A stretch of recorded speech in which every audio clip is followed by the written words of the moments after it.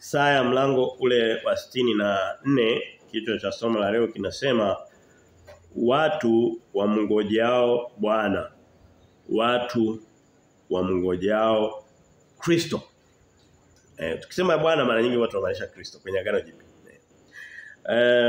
Huu ni mlango wa 64, bado nyuma kuna milango miwili kumaliza kitabu hiki. Una mistari iko 12.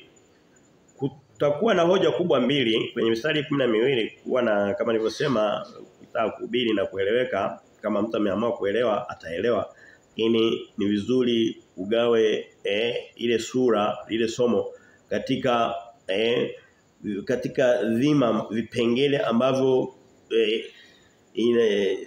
ile sura inaongelea katika makundi. Unaweza kukuta mistari mitatu pamoja inaongelea kitu kimoja, basi unakiunganisha pamoja, unakihubiri hicho. Kwa hiyo mistari mitano ya kwanza itakuwa inaongelea habari za kumngojea Bwana. Na sio kumngojea. Leo hii watu wengi wakisema kumngojea Bwana wanamaanisha sana lipo kwenye makanisa wanaligusagusa, lakini sicho Mungu anachomaanisha.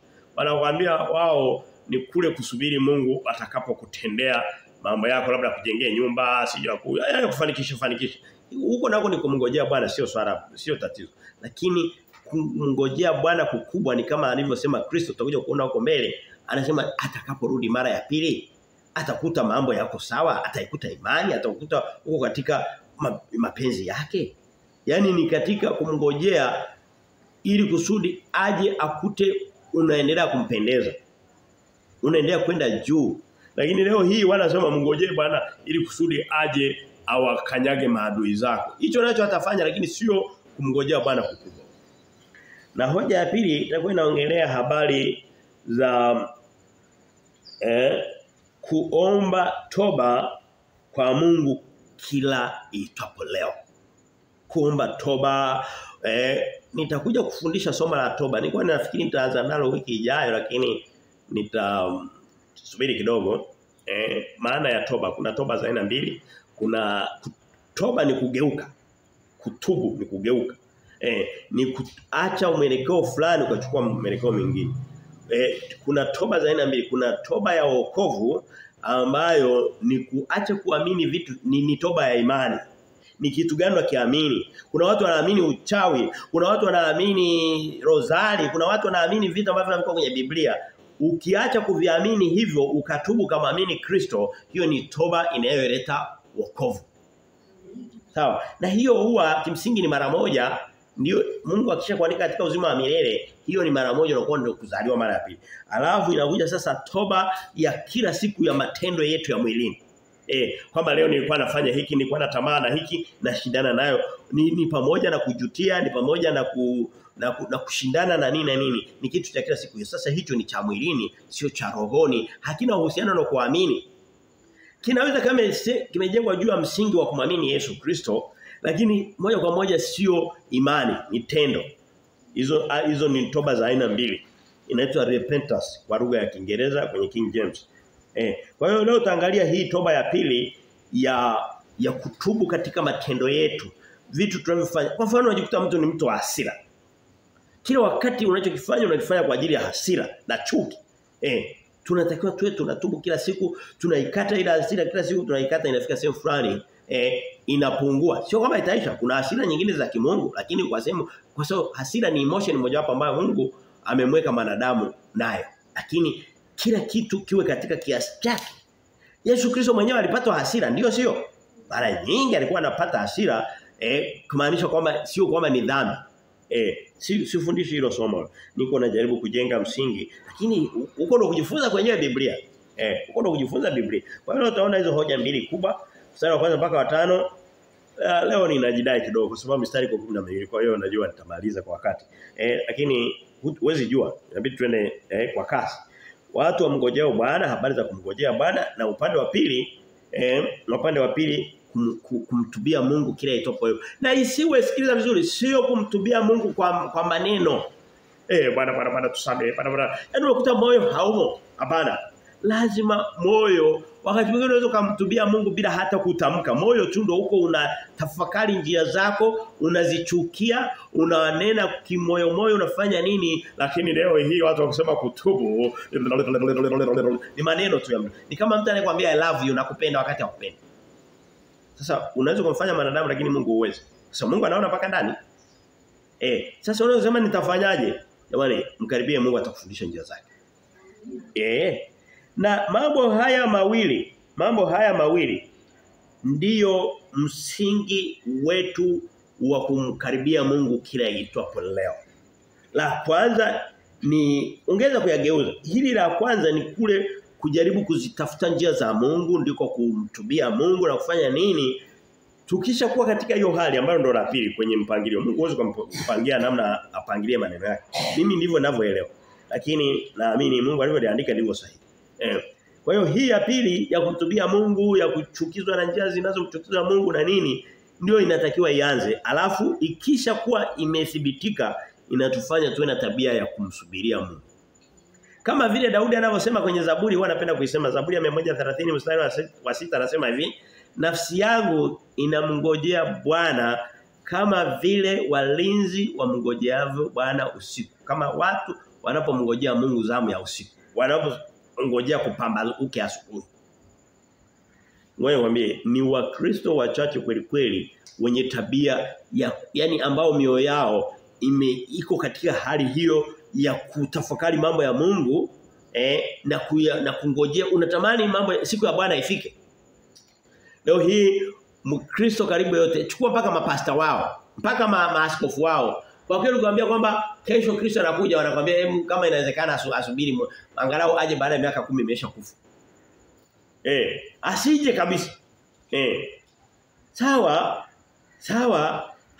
sio vyepesi sana hivyo, lakini lazima kuwepo na kale kashauku kale. Ndio sababu anasema laiti ungalipasua mbingu ukashuka. Ndio sababu ndio mstari wa kwanza ambao unaanza. Najua ninaongea kitu ambacho labda sio. Hii inakwenda pia na ukuaji wa Mkristo. Hivi Mkristo asiye takasika moyoni mwake na kumtubia Mungu kila itopo leo, atakuaje kwanza? Ili kusudi mimea ikue, lazima ungoe majani. Unaweza kuwa na shamba ambalo limejawa na magugu, alafu wakati huo linaendelea kuzaa sana. Ndio haya mambo sasa, ndiko kutubu na kunyofoa yale ya muudhio Mungu kila siku katika maisha yetu. Ulikuwa ni utangulizi tu wa kujengea hoja pana ya somo. Sasa twende katika kipengele kimoja kimoja. Tuanze na hicho cha kwanza, cha watu wamngojao Bwana. Na lengo la kujifunza maneno kama haya sio kuyasikia yakakupendeza, sio kuyasikia yakanifurahisha, au waseme yule jamaa bwana anajua kuhubiri, anajua Biblia, ni kuyaishi. Na wala usijisumbue sana. Wewe fungua masikio. Usikilize kwa makini. Hutajua ni lini yale mambo ulikuwa unayasikiliza unaona ni magumu, hutajua yanaanza kuwa mepesi kiasi gani mpaka yakaanza kuwa sehemu ya maisha. Inaanza na kusikiliza. Watoto wengi wanaofeli mitihani, wanaofeli masomo yao, huwa inatokana na kutokuwa wasikivu. Mimi nishawahi kufanya utafiti fulani na nafikiri sio kama nika kwangu. Nadhani hata watu wanaofanya mambo yanaitwa educational scholarship, mambo ya utafiti wa kielimu.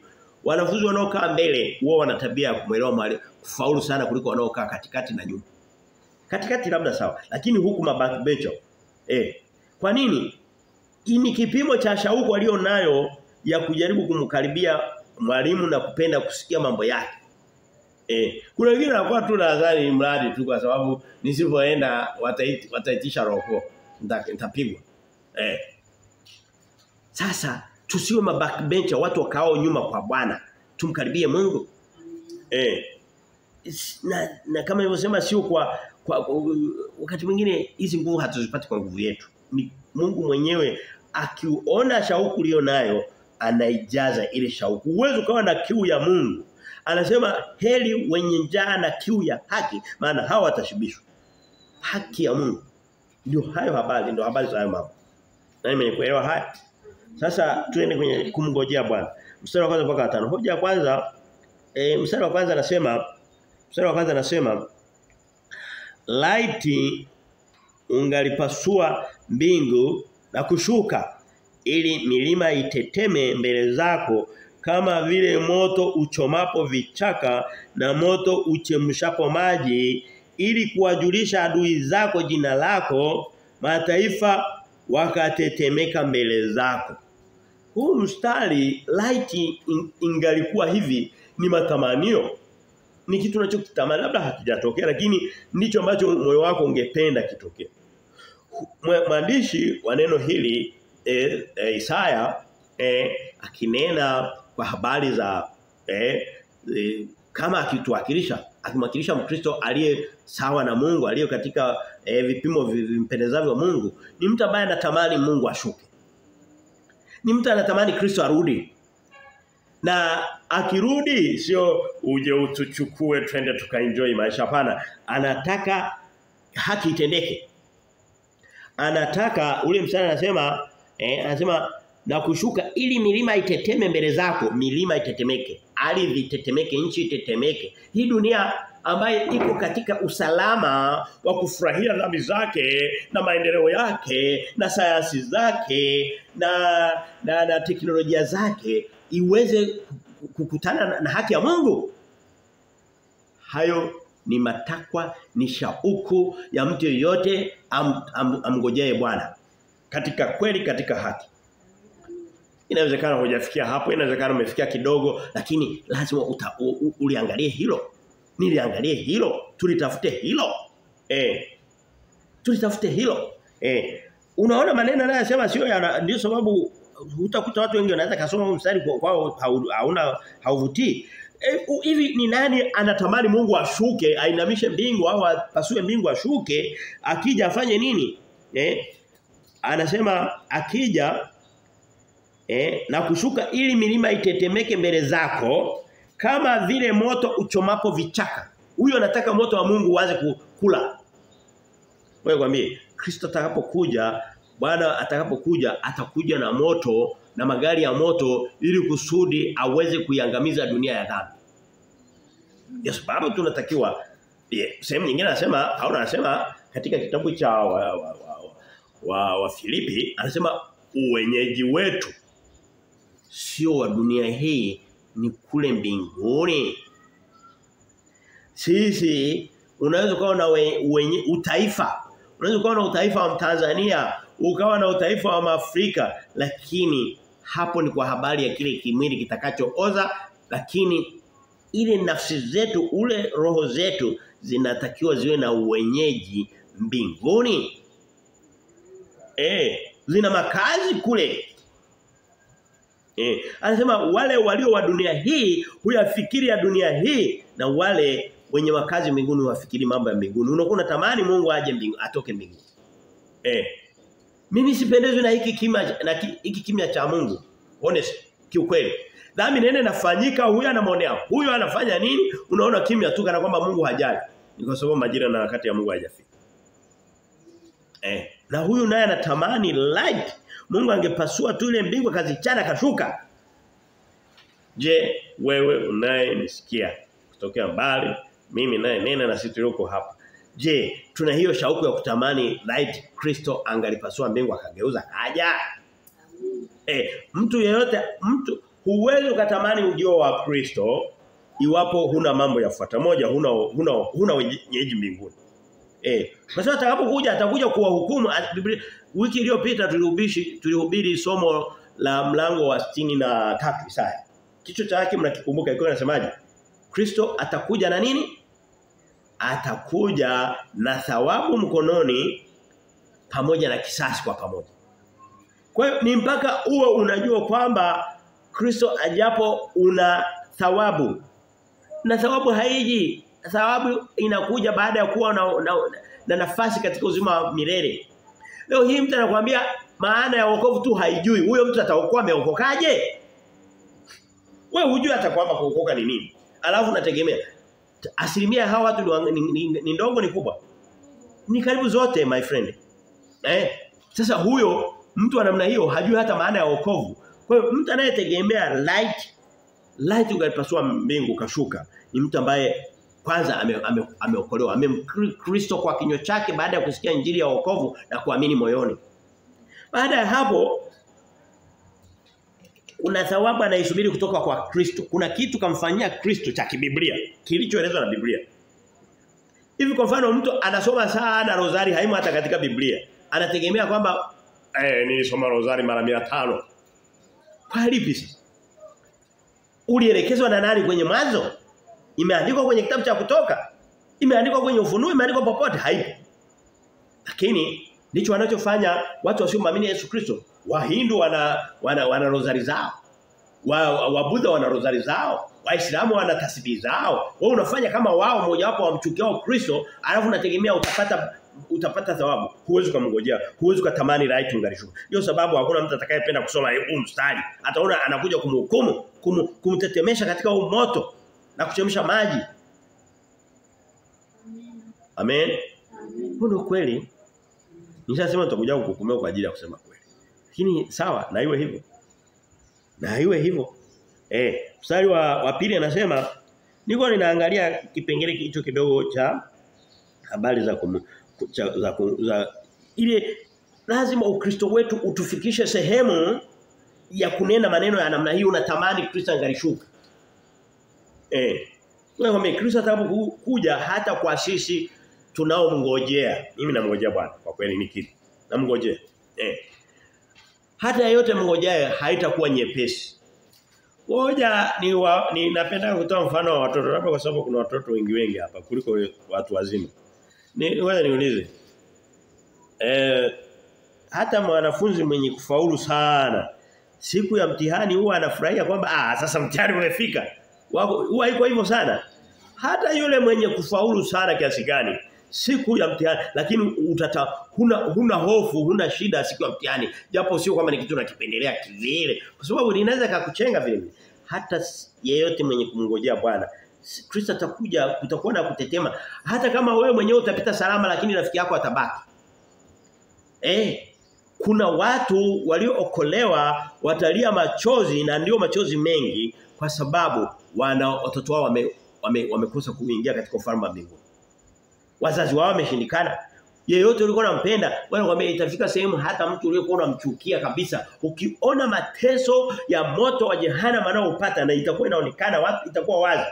Unatamani yale maumivu. Wewe kuulize, ukiona niulize swali tu. Ulishawahi kuangalia zile movie za porini? Za wanyama wa porini wanavyouana, si ndio? Ukaliona linyati linachanwa na masimba. Ulishawahi kuliona?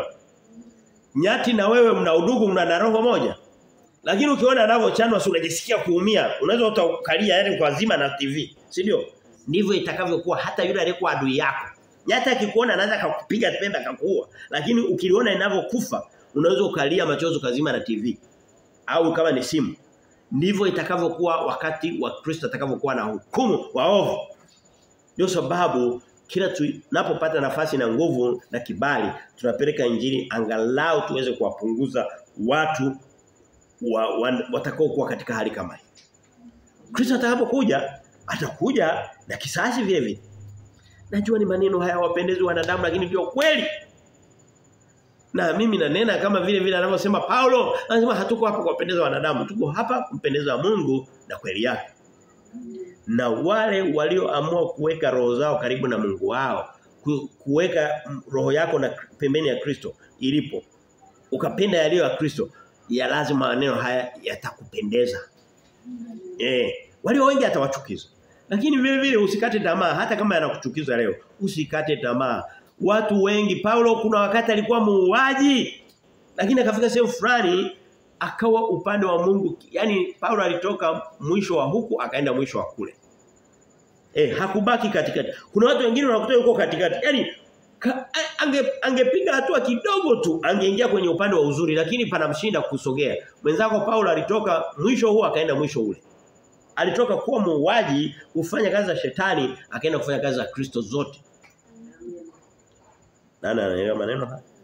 Mstari wa pili anasema hivi, kama vile moto nimeshausoma vichaka na moto uchemshapo maji ili kuwajulisha adui zako jina lako, mataifa wakatetemeke mbele zako. Unajua adui za Kristo ni nani? Adui za Kristo ni matendo yote ya dunia hii maovu. Na dunia hii imo katika uovu. Sehemu nyingine anasema katika kitabu cha Yohana wa kwanza, zile nyaraka zile za mwishoni mwa Biblia. Yohana wa kwanza mlango wa 5 mstari wa 19 anasema sisi ni wa Kristo, ni watu wa Bwana na dunia yote kukaa katika yule mwovu. Wewe waambie hata mimi ninayeongea na wewe unayesikia na yeyote aliyeokolewa, kama Kristo angekuwa anakuja kulipa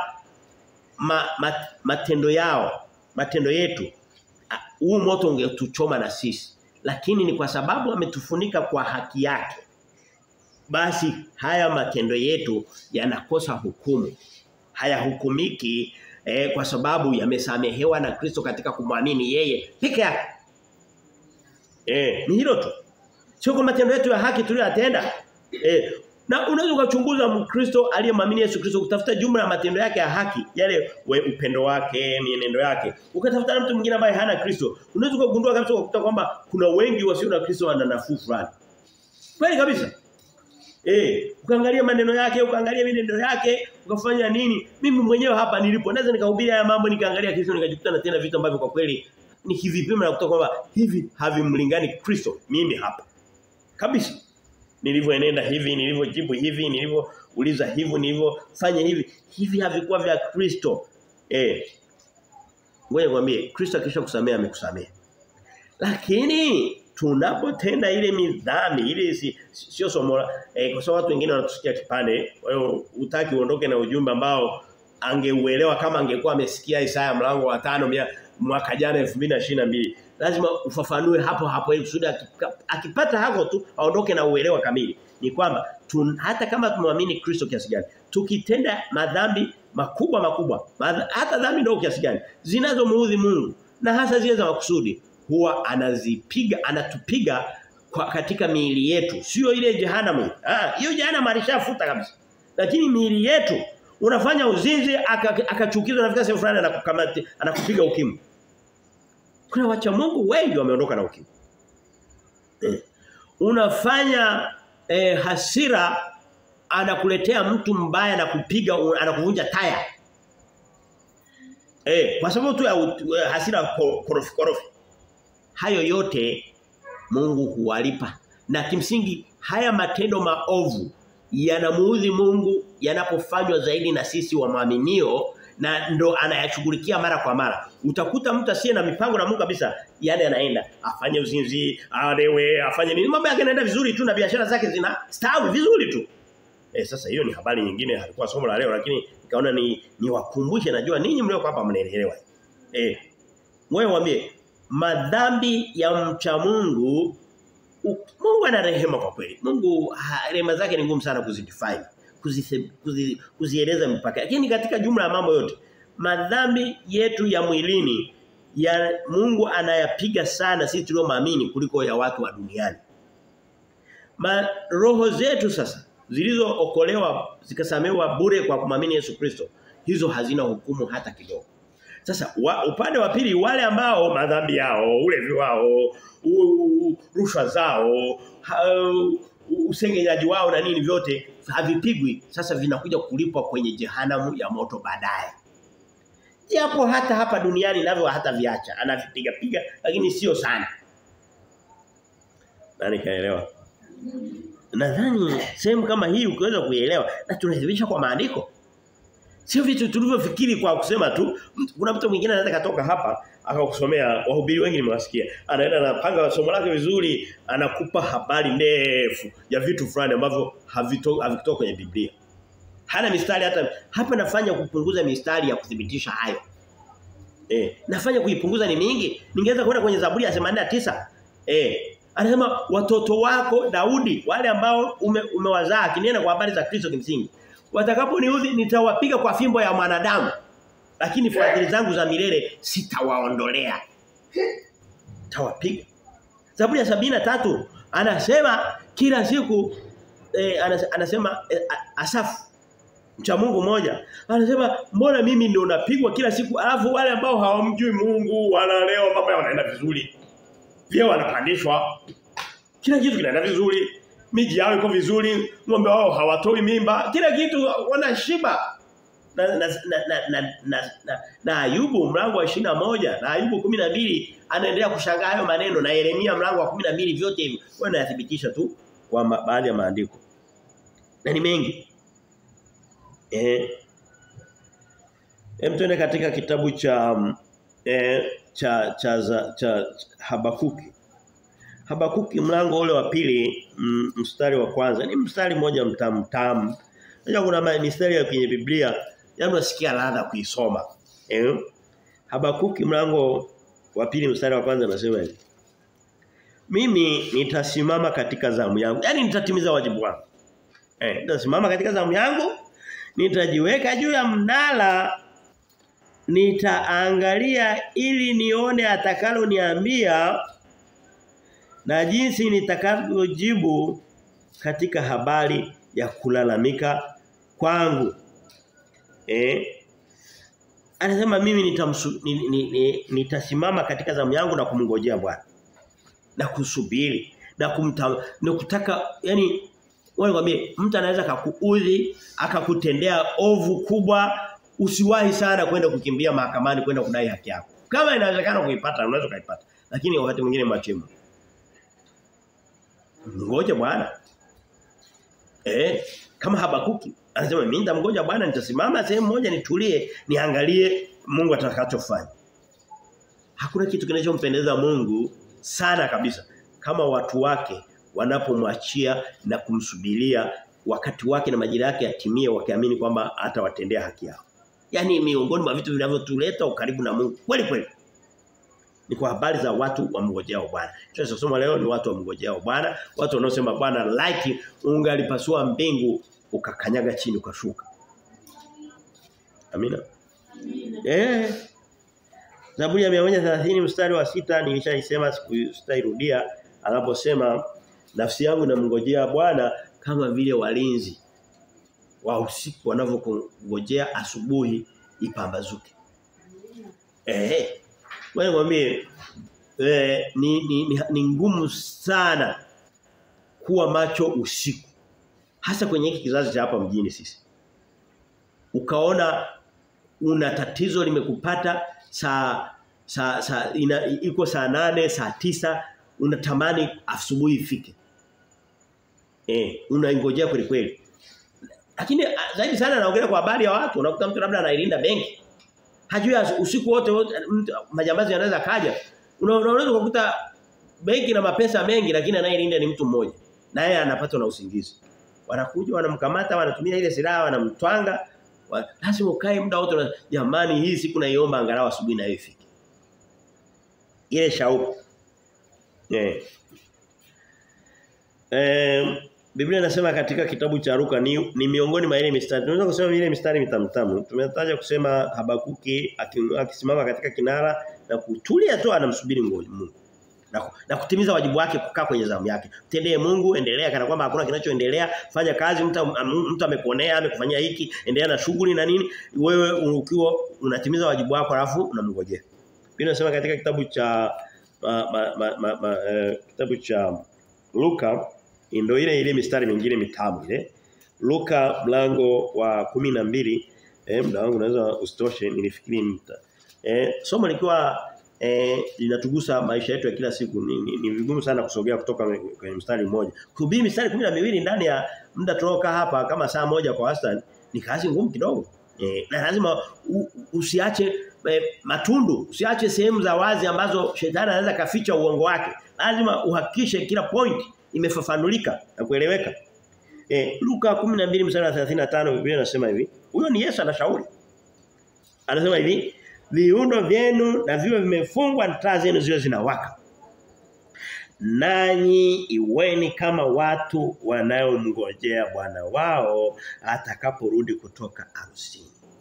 Wewe wamesio Wakristo wengi ambao katika hali hii wanaongojea, wanashauku muda ufike. Sio wengi. Sio wengi. Usidanganywe na kuona makusanyiko makubwa kwenye dini zao. Usidanganyike na hayo. Nenda katika kwanza kipeo kidogo. cha wazi kabisa. Ni neno la Mungu kiasi gani wanalila. Mkristo ambaye amekaa kwenye Ukristo wake miaka mitano. Unaweza kusema ipata wapi? Hekima tu ya Mungu imekuja na nimeisoma kwenye Biblia sehemu nyingi. Sina muda wa kudhibitisha kile. Amekaa kwenye Biblia, amekaa kwenye Ukristo wake miaka 5, miaka mpaka 10 tuchukulie. Hajaisoma Biblia na kuizunguka. Hajaisoma Biblia na kuizunguka. Hawezi akawa miongoni mwa wale wanaomngojea Bwana ambao viuno vyao vimefungwa wanamsubiri bwana harusi. Kweli kabisa. Na akiwa anamsubiri atakuwa anamsubiri kwa udanganyifu amejidanganya. Kweli ndivyo ilivyo. Viuno vyenu vimefungwa. Tusome tuko kwenye Luka, tulikuwa kwenye Luka, sikiliza mstari mwingine mitatu. Tulikuwa kwenye Luka 12:35, si ndio? Tuko kwenye Luka tena sehemu nyingine. Luka mstari wa mlango wa 21. Msomaji wa Biblia atajua Luka 21 ni habari za kurudi kwa Kristo. Anaposema mstari wa 34 anasema basi Luka 21:34 anasema basi jiangalieni mioyo yenu isije kalemewa na ulafi na ulevi na masumbufu ya maisha haya. Siku ile ikawajia ghafla kama mtego unasavyo, kwa kuwa ndivyo itakavyowajilia watu wote wakao juu ya uso wa dunia nzima. Ujio wa Kristo utakuja watu wakiwa hawategemei, hawana kumngojea Mungu, na kimsingi ukiwauliza wangetamani asije asubiri kidogo muda yani aahirishe. Nakwambia tarehe ya Kristo haitaahirishwa. Unaweza kuahirisha tarehe nyingine lakini ya Kristo itatimia. Hii nimesoma upande wa pili. Wa kwanza Kristo anasema jinsi ya kusubiri, kaeni macho, kaeni chanjo mkao mnasubiri na nini na nini, iweni kama mtu anasubiri. Alafu upande wa pili akasema jiangalieni msije mkao kama dunia yote ambayo inalemewa na ulevi. Dunia leo inalemewa na ulevi. Na ulevi sio lazima wa pombe. Kuna watu wamelewa umalaya. Kuna watu wamelewa uzuri wao. Kuna watu wamelewa madaraka. Kuna watu wamelewa vyeo. Kuna watu wamelewa elimu. Kuna watu wameelewa dunia. Ndio Mungu anasema. Kuna watu wamelewa mali. Inawezekana wewe hauko hapa ukielewa, lakini inawezekana ukawepo ndani ya nisipoyasema na kuyarudia na kuyasitiza, inawezekana ukajikuta hata hao wote unaosikia wanalewa hivyo vyeo na nini hawakuzaliwa navyo. Walijikuta wamefika kule kwa sababu hawakupata kuisikia sauti ya Mungu, na sio kwamba hawakutaka kuisikia sauti ya Mungu. Twende katika hivi, unajua kwamba bado tunasoma mistari miwili ya kwanza. Utashangaa Twende katika mstari wa 3 na 4. Tunaongelea habari za kumngojea Bwana. Laiti ungalishuka, laiti ungalipasua mbingu na kushuka. Mstari wa 3 anasema ulipofanya mambo ya kutisha tusiyoyatazamia ulishuka, milima ikatetemeka mbele zako. Maana mstari wa 4, tangu zamani za kale watu hawakusikia wala kufahamu kwa masikio, wala jicho halikuona Mungu ila wewe atendayo mambo kwa ajili yake amngojeaye. Bado naongelea habari za kumngojea Bwana. Lakini Mungu kaongeza hoja nyingine tofauti kidogo. Ni habari za kumngojea ndio, lakini kaongelea habari mstari wa 3 ulipofanya mambo ya kutisha na tuwe na tabia pia. Nisikilizeni mnaonisikia kutokea mbali na sisi. Tuwe na tabia kuwa na kumbukumbu na Mungu wetu, mambo ya kale. Mambo sehemu alizonipitisha. Sehemu alizonitendea bila na kuna watu tunatabia Mungu unaenda unamuomba Mungu niponye hiki na hiki na kikisha pona umesahau. Huyu anarejelea anasema hapo kale uliposhuka na kuitetemesha milima alikuwa anaongelea mambo Mungu aliyofanya katika kitabu cha Mungu alipokutana na wana wa Israeli juu katika mlima wa Horebu. Milima ilitetemeka na nini watu wakaogopa wakamwambia Musa panda peke yako sisi tu ujumbe utakao kuja nao tutaupokea wote. Ili mradi tu huyu Mungu na matetemeko yake asije mwenyewe. Wewe nenda kakutane naye. Atakachokuambia chote, njoo tuambie tutatimiza. Kwa sababu waliogopa. Wewe mwambie leo hii Mungu anafanya mambo ya namna hiyo. Leo hii Mungu anaitetemesha dunia, watu hatujui katika matetemeko ya ardhi. Linatetemeka tu. Wanakufa watu 10,000. Juzi katika mataifa kama sikosema mataifa ya Uturuki na Syria, mataifa ya Kiarabu sijui utafikia yameshambuliwa na nini. Baadaye Morocco. Haya ni mambo ya mwaka 2023. Miji inaanguka inalala chini. Miji inatetemeka. Ni nguvu za Mungu hizo. Kuna maradi yanapiga. Kuna juzi nchi ya Libya.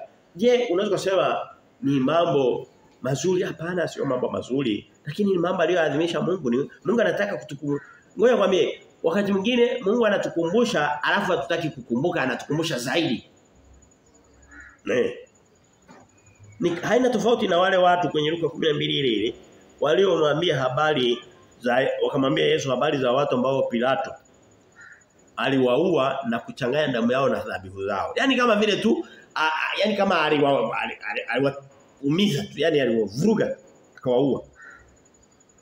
Yesu anasema ningetegemea tukio kama hilo liwafanye mkaribie Mungu, lakini sasa inaonekana kama hamko tayari kumkaribia Mungu kwa kuyaona hayo, na ninyi msipotubu mtaangamia hivyo. Na akaongeza na mfano kingine. Mungu wakati mwingine tukiona matendo makubwa, mataifa yanang'olewa, miji inapigwa, Mungu anaitetemesha dunia, tunasema ni mabadiliko ya tabia ya nchi haya. Gesi ya carbon dioxide, wanaita greenhouse effect. Tume wanasayansi waende kufanya utafiti pale. Sio hivyo. Mungu anaitetemesha dunia. Twende mstari ule na kwa vipimo vidogo, kwa mifano midogo. Kuna wakati Mungu ataitetemesha dunia. Niliwahi kufundisha kitabu cha Ufunuo sio muda mrefu. Kulikuwa kuna mapigo makubwa milima, watu wanaiambia milima twangu tufunikeni, tuangukieni, mtu anatamani angalau maana vyote vinaua. Lakini bora usikutane na mwana kondoo. Bora ulaliwe na mlima. Ukidhani kwamba labda mlima utakuua ufe upotee. Lakini Biblia inasema ni jambo la kutisha watu kuangukia katika mikono ya Mungu aliye hai. Kitabu cha Waebrania mlango ile ya mwisho, mlango wa 12. Huyu mwandishi akinena akitukumbusha sisi wa Kristo na dunia. Mungu anene wa Kristo peke yake. Wakristo labda ndio wameamua kusema watamsikiliza Kristo. Kusema hivi mtu angalau unaamua kuitwa kwa jina la Kristo. Mimi ni Mkristo. Nimejiambatanisha na Kristo. Hata ukimkosea angalau unataka kujitetea. Kuna mtu mwingine kabisa hataki. Jina baba. Kwa hiyo lazima tuongelee kwa habari za wale angalau, lakini kimsingi Mungu ananena na dunia yote. Yote. Wakubali wasikubali. Kubali wasikubali. Isaya mlango wa 64 tusonge mbele. Mstari ule wa kuna mstari mmoja nilikuwa na mstari wa 3 na 4 nilikuwa naendelea kusoma. Muda lakini humo mstari wa 4 anasema hivi. Anasema ana tangu zamani za kale watu hawakusikia wala kufahamu masikio wala jicho halikuona Mungu ila wewe. Huyu ni mtu maandishi. Wewe Mkristo na mimi na mwingine anayeweza kuyapokea, kuyasifu na kuyatetemekea na kuyainua na kuyakumbuka matendo makuu ya Mungu katika maisha yako. Anasema watu waje kusikia Mungu wa namna yako. Wewe kwa leo kuna miungu mingi sana. Iko mingi, lakini maandishi anasema wewe uungu wako hiyo inajiita miungu fake. Unajua wanaume unaweza kuwa na wake 10 lakini una mke mmoja. Mwanamke unaweza kuwa na waume 10 lakini umeolewa na mume mmoja. Jamani, wanadamu wanaweza kuwa na miungu 10, ukawa na Mungu wa cheo, ukawa na Mungu wa nini, lakini una Mungu mmoja wa mbinguni ndiye aliyekufinyanga. Lazima tukumbuke tumpe sifa huyu Jehova. Na sio sifa Bwana, wanataka kusipokea sifa, pokea. Hiyo kama maigizo fulani. Umevaa kimini, unamsifuje Mungu na kimini chako? Wakati Mungu amesema vaeni kwa kujisitiri. Niko naongelea zile sifa zitokazo katika moyo. Uliomwongokea Mungu kabisa. Uliolisikia neno la Mungu likakaa. Amina. Amina. Tusome katika Luka 17 sikujui kama leo nashindwa kusogea. Muda umeisha. Luka 17 sina muda kwenda huko. Nitaeleza. Yesu alikutana na wakoma 10 akamwambia akasema nendeni mkajionyeshe kwa makuhani. Walipokuwa wakienda wakatakasika. Katika wale 10 Luka 17 na 18 mmoja akakumbuka kwamba nilikuwa njiani akarudi nyuma akarudi kwa Yesu. Sio alimkuta alipokuwa aliulizia yule mtu aliyenitakasa. Aliyeniambia nikaenda nikatakasika. Yuko wapi nimrudishie sifa? Niseme wewe Mungu ndio mwenye kuponya peke yako hakuna mwingine. Huyu daktari ambaye unasema daktari yule ni bingwa. Bingwa akata nakufa kwa ukimwi yeye mwenyewe anaitwa bingwa. Kama ungekuwa bingwa usingekuwa bingwa wako mwenyewe. Mimi namrudishia sifa huyu Muumba. Akarudi tena alikuwa Msamaria, mtu asiyetegemewa, mtu wa mataifa. Wale 9 watu wa Israeli kweli kweli, wasiopungukiwa, Wakristo kweli kweli. Wakaunganisha huko. Nafikiri waliwahi kwenda kwenye labda kuna show ya Diamond wakaunganisha huko kwenye show. Huyu akarudi kwanza kwa Yesu. Yesu akasema, "Je, si walitakasika 10? Wale kenda wako wapi?" Wewe mwambie, leo hii Mungu ananiuliza mimi na wewe, anapotutendea mambo, wokovu aliotupa, anategemea turudishe katika sifa ya utendaji wetu, unenaji wetu na kumshukuru Mungu. Ndivyo ilivyo. Hawa ndicho wanachokifanya hawa. Tuende katika mstari mmoja naomba mtu mmoja awashe pale. Tuende kwenye mstari wa 5 anasema hivi. Mstari wa 5 labda nitausema kidogo ni uruke na wai wa 6. Wewe wamlaki, sikiliza anachosema. Wewe wamlaki yeye afurahiaye yaliyo haki na kuyatenda. Wamlaki, kumlaki ni kumpokea. Kupokea mtu ni kumlaki. Anasema wewe wamlaki yeye afurahiaye yaliyo ya haki na kuyatenda. Watu wale wakukumbukao katika njia zako. Jamani tuwe na tabia ya kuielekeza kumbukumbu zetu, nafsi zetu, fikra zetu kwa Mungu. Kwa mambo ya Mungu. Na ngoja nikwambie hata ujilazimishe namna gani usipokuwa unashiba neno la Mungu hutaweza. Kutoka hapo kasema sasa ile saa nilisema naenda kulitenda sasa hivi. Ngoja nikwambie baada ya masaa 24 itakuwa imefutika. Njia pekee ya kuliwezesha likadumu ni kudumu katika lile neno la Mungu. Usichague kitabu cha kusoma. Soma mpaka kitabu ambacho kwenye Biblia watu hawajawahi kukisikia. Kitabu cha Nahumu. Soma nacho hicho. Soma na kitabu cha Waamuzi. Soma na kitabu cha Wimbo Ulio Bora. Na vitabu ambavyo hakuna hata naye vikumbuka. Soma kitabu cha Maombolezo. Soma na Ufunuo, soma na Injili, soma kila kitu. Ndipo haya maneno yanasema yanaweza yakawezekanika. Ndio, mstari wa hoja ya pili, ya kwanza ilikuwa ni habari za kumngojea Bwana. Hoja ya pili inasema matendo yetu ya haki ni kama unajisi. Hiyo ni hoja kubwa sana na inatokana, naomba leo nitasitiza mstari wa 6 kwa sababu ni mstari wewe kama kuna mstari unataka kuondoka nao ukasema huu nitaweka kichwani. Isaya 66 64 mstari wa 6. Unasema hivi, tuko tunaangalia matendo yetu ya haki. Leo hii wanadamu wana tabia na maadili dini yao wana tabia ya kujaribu kama kujustify au kujithibitisha mbele za Mungu kwa matendo yao mazuri. Sio kweli. Kwa matendo mazuri. Na Mungu je, kuna ubaya kutenda matendo mazuri? Kwanza matendo mengi wanayokuambia ndio mazuri ni yale ambayo hayakuwa wala Mungu hajayaagiza. Matendo mazuri hakisha umesoma rozari yako kila siku ni si nini. Fanya hayo ni ya kujitafutia mwenyewe. Anakuwa na matendo mazuri, amechukua picha ya Maria na Yosefu ameziweka pale, anakuwa anapita pale kwa upole sana ili kusudi asije kawaudhi, wanamwangalia na picha za kuchora kwa mkono. Anakuambia ndio matendo mazuri. Ni kujidanganya. Lakini bado hata yale ya kibiblia. Matendo mazuri kibiblia ni nini? Matendo mazuri ya kibiblia ni pamoja na kujikana. Ni pamoja na kuwa uvumilivu.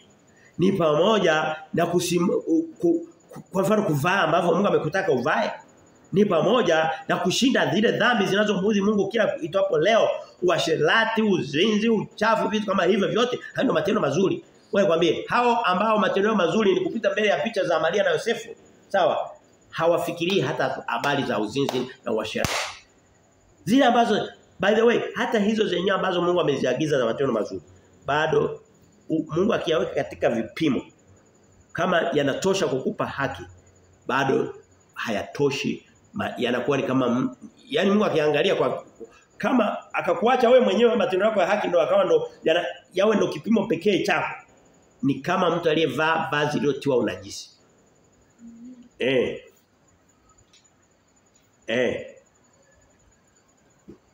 Ndio sababu wokovu hauwezi ukatokana na matendo, ni mpaka utokane na huruma za Kristo kwa kumwamini Yesu Kristo, kwa kumwamini Yesu Kristo.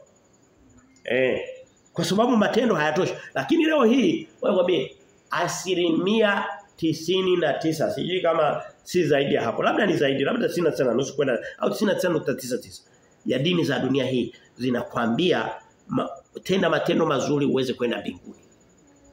Hakikisha siku ya kuchinja umechinja, umeshika nguzo siji za nini. Hayo matendo yote yanakupeleka mbinguni. Hapo ndipo uongo, na kuna sehemu nishawahi kuandika kwamba kitu kinachobeba watu wengi kabisa kuwapeleka jehanamu ni kule kuaminishwa katika imani zao kwamba ni matendo yao yatakayowapa haki kusimama mbele za Mungu. Hapo ndipo hiyo ndio kigezo kikubwa kabisa cha kwanza cha kutupa watu wengi katika jehanamu. Na hicho kwa sehemu kubwa kinatokana na imani za watu. Wewe kwambie dini za watu zitatupa watu wengi jehanamu kuliko shule. Ndiyo sio? Dini zitatupa watu wengi jehanamu kuliko shule. Dini zitatupa watu wengi jehanamu kuliko mahospitali. Dini zitatupa watu wengi jehanamu kuliko serikali za dunia hii. Wewe kwambie serikali ya Tanzania na dini za Tanzania zinamuudhi Mungu kuliko serikali ya Tanzania. Ndio. Kweli dini za Tanzania zinamuudhi Mungu kuliko serikali ya Tanzania. Je, serikali ya Tanzania ni takatifu? Hapana, inatenda makosa mengi na kosea, lakini makosa yake hayalingani na dini za Tanzania. Zinazofundisha watu kwamba ukichukua shilingi 500 ukampa labda unakutana wale ombaomba kwenye mataa, ukachukua 500 ukampa, unahesabu kwamba tayari ameshatenda matendo mazuri, hilo linanipeleka mbinguni. Hizo dini ndizo zinatupa watu wengi kwenye jehanamu ya moto. Tusome mstari ule wa 66 anasema kwa maana sisi sote yani wote, sote ni wote. Tumekuwa kama mtu aliye mchafu na matendo yetu yote, sio machache, yote ya haki yamekuwa kama nguo iliyotiwa unajisi. Matendo yetu yote ya haki ndio matendo mazuri. Biblia inasema mmeokolewa kwa neema, kitabu cha Efeso mlango wa 2 mstari wa 8, mmeokolewa kwa neema kwa jinsi ya imani wala si kwa matendo yenu ya haki, ili mtu awaye yote asije akajisifu. Na Biblia inasema na ni mstari mmoja tu. Biblia inasema katika kitabu cha Galatia mlango wa 3 mstari wa 11, anasema ni dhahiri ya kwamba hakuna mtu anayehesabiwa haki kwa jinsi ya matendo ya sheria, matendo mema. Galatia 2 mstari wa 11 anasema mstari wa 16 anasema tufungue pale angalau hata niondoke nimesoma huo mstari, hata muda ukiisha nitajua huu nishaufundisha. By the way, baada ya kumaliza kitabu cha Daniel tutaenda kwenye Agano Jipya, turudi kwenye kitabu cha Galatia. Nimeshaanza nimeshaanza kukiandaa. Galatia 3 tuandike Galatia 2:16 nasema hivi. Hali tukijua ya kuwa jamani unaweza kaamua ukaamini ulichoamini wewe. Anakuambia mimi imani yangu iko hivi. Wewe nikwambia ingekuwa ni vizuri kaamini kilichoandikwa na Mungu. Hayo ni ya kwako. Hapana sio ya kwangu, haya maneno ni ya Mungu. Ni nani anaweza kubisha kwamba hili sio neno la Mungu? Sasa je, wewe unaamini vyako kwamba ni matendo yako ya haki. Mungu amekwambia kwamba matendo yako yote ya haki ni sawa na vazi lilotiwa unajisi. Isipokuwa kumwamini Yesu Kristo na kumkiri kwa kinywa chako na kuacha kukiri vitu vingine na kuabudu vitu vingine. Alafu wewe ukasema mimi naamini hivyo. Sawa amini lakini muda utafika utalipa. Huwezi kubishana na maneno yako. Haya ninayosema sio kwangu, ni ya Mungu. Biblia inasema katika kitabu cha ni ya Mungu kwa sababu natumia kinywa changu, ikinywa ameumba Mungu vile vile. Lakini nena yaliyoandikwa kwenye kitabu cha Mungu. Sio ya kwangu. Biblia anasema Galatia 2:16 anasema hali tukijua ya kuwa mwanadamu hahesabiwi haki kwa matendo. Anaongezea ya sheria. Unaposema matendo ndio matendo ya sheria. Anasema bali kwa imani ya Kristo au kwa imani katika Kristo. Sisi tulimwamini Kristo Yesu ili tuhesabiwe haki kwa imani ya Kristo wala si kwa matendo ya sheria, maana kwa matendo ya sheria hakuna mwenye mwili atakayehesabiwa haki. Sasa mtu anakuambia toa shilingi 500 kwa omba unaenda mbinguni. Wewe akakudanganya na umekubali kudanganyika. Na niliwahi kusema na nitarudia, ilikuwa somo la wiki iliyopita, anasema roho yako ni dhamana yako. Useme niliambiwa na dini, Mungu anasema niliandika nikaweka duniani. Chagua. Kwa nini uchagua kule ukakataa hapa? Tutajibu. Mstari wa 6 tumemaliza. Twende tupite ili nisome mistari yote iliyobaki nihubiri kwa pamoja. Kwa sababu mambo ni mengi. Turudi pale kwenye Isaya 60 nisome yote kuanzia mstari wa 7 mpaka 12 nitaihubiri yote kwa pamoja. Nasema tena hapana aliitiaye jina lako ajitahidie akushike kwa kuwa umetuficha uso wako nawe umetukomesha kwa njia ya maovu yetu. Lakini sasa Bwana wewe u baba yetu sisi tu udongo nawe mfinyanzi wetu sisi sote tu kazi ya mikono yako. Bwana usione hasira nyingi wala usiukumbuke uovu siku zote. Tazama angalia twakusihi sisi sote tu watu wako. Miji yako mitakatifu imekuwa jangwa, Sayuni umekuwa jangwa, Yerusalemu umekuwa ukiwa. Nyumba yetu takatifu nzuri walimokusifu baba zetu imeteketea kwa moto. Vitu vyote vyenye kupendeza vimeharibika. Utajizuia usiangalie mambo hayo Bwana, utanyamaza na kututesa sana. Huyu ni habari za kumtubia Mungu kila itwapo leo. Ni kumkumbusha Mungu kwa leo hii hata mtu akiinama kupiga magoti akamwomba Mungu hawezi akakumbuka kumwambia Mungu makosa yake aliyo. Lakini ni rahisi kwenda kumwambia padri. Hivi yule padri unayemwambia kwanza ni Mungu alisema hivi? Sio Mungu. Pili, yeye mwenyewe ana makosa makubwa kuliko wewe. Kama umeshindwa kuamini kwamba Mungu yupo ukataka kupitia kwa wanadamu, basi maana yake huyo Mungu humwamini, unamwamini wanadamu eti. Wengine wanapita, wengine kuna siku za Jumapili zinakwambia wale wanakwambia lokole wale. Wale wote ambao dhambi zao zimewashinda hebu njooni mbele. Mnaenda mnalala kwenye inaitwa madhabahu. Kwanza wala sio maana madhabahu. Ile sio madhabahu. Madhabahu ilitumika kwenye agano la kale sehemu ya kuchinjia na kuchomea wanyama. Lakini wanaita madhabahu. Wanaita madhabahu. Unalala madhabahuni. Anapita mtu anaanza kupiga anakutaka sasa anafanya nini? Ile yote ni kama mapadri. Haina maana. Ni uongo. Nenda kamulilie Mungu kama huyu mwandishi kama Isaya. Anasema Mungu tumekukosea tumefanya hivi na hivi na hivi na hivi. Wewe Biblia inasema yeye afichaye dhambi zake ataangamia, lakini aziungamaye na kuziacha atapona. Tunapokuwa tunamlilia Mungu, tukamungamia Mungu, na kumkumbusha Mungu wakati mwingine dhambi inaweza kukushinda, mwambie Mungu hii dhambi imenishinda. naomba ushughulike nayo wewe. Ukozi kushinda dhambi ni jukumu letu lakini kwa msaada wa Mungu. Mwambie Mungu ilikuwa si msaada hii beba mwenyewe peke yako mimi nimenishinda lakini mwambie Mungu hii dhambi naitenda. Mwambie kabisa hii ninaitenda imenishinda shughulika nayo. Wewe mwambie usimpangie Mungu uwezo kwa juu. Atafanya kazi. Amina. Nilikuwa na mambo mengi ya kuongelea kwenye hilo eneo lakini kwa ajili ya muda naomba tu niishie hapa. Nimeona tu niunganishe kuyahubiri kwa pamoja lakini labda kwa mfano anasema mstari anasema lakini sasa bwana nimeshahubiri yote nimeshafika mpaka mstari wa 12 lakini najaribu kusitiza maeneo ambayo labda nimepita juu haraka. Mstari anasema lakini sasa bwana wewe baba yetu sisi tu udongo nawe mfinyanzi wetu. Kufinyanga ni kutengeneza si ndio? Kila mwanadamu wewe niulize mwanadamu alifinyangwa siku gani? Siku alipotungwa mimba si ndio? Lakini leo mtu anakuambia kikiwa bado ni kidogo labda hakijafikisha miezi mitatu hata ukikichomoa hakuna shida. Wewe nikwambie Mungu anafinyanga wewe unavunja. Anafinyanga wewe unafinyangua. Si ndio nasema kinyume kufinyanga na kufinyangua kitu kama hicho.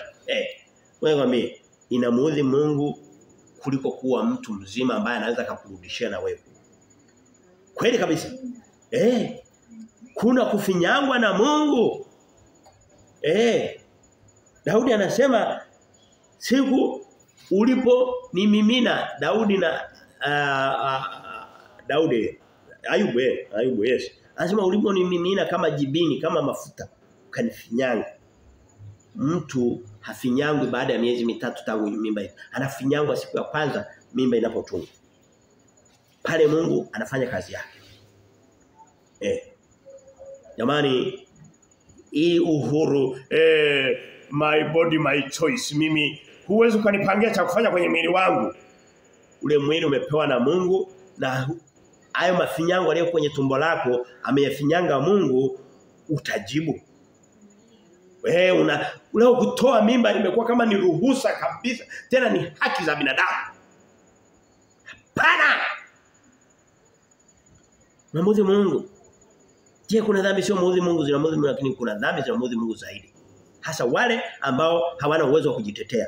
Nenda jaribu kumvunja dume lenye madevu yake uone itakachokufanya. Lakini kwa vile tu kitoto kiko tumboni mwako uwezo nishakwambia kuna video sio kama niwaonyesha. Wakati mtoto anapokuwa anatolewa mimba, anaanza anakimbilia mbali kabisa kwenye mfuko wa mama yake, mbali kabisa. Mpaka kile kichuma kinachomtoa kinamgusa ndio kinamchukua. Sio kwamba hakimbia anakimbia kwani wewe ulize huyu mbu ambaye ukitaka kupiga anakimbia au nzi. Unataka kuniambia kwamba ana akili kuliko kitoto tumboni? Wote wana vibongo havijakuwa vya chini, vya kiwango cha chini. Ukimwona sisimizi ukataka kumpiga anakimbia na mimba inakimbia hivyo hivyo tumboni.